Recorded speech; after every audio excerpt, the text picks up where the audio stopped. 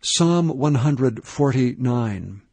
Praise ye the Lord. Sing unto the Lord a new song, and his praise in the congregation of saints. Let Israel rejoice in him that made him. Let the children of Zion be joyful in their King. Let them praise his name in the dance. Let them sing praises unto him with the timbrel and harp. For the Lord taketh pleasure in his people. He will beautify the meek with salvation. Let the saints be joyful in glory. Let them sing aloud upon their beds.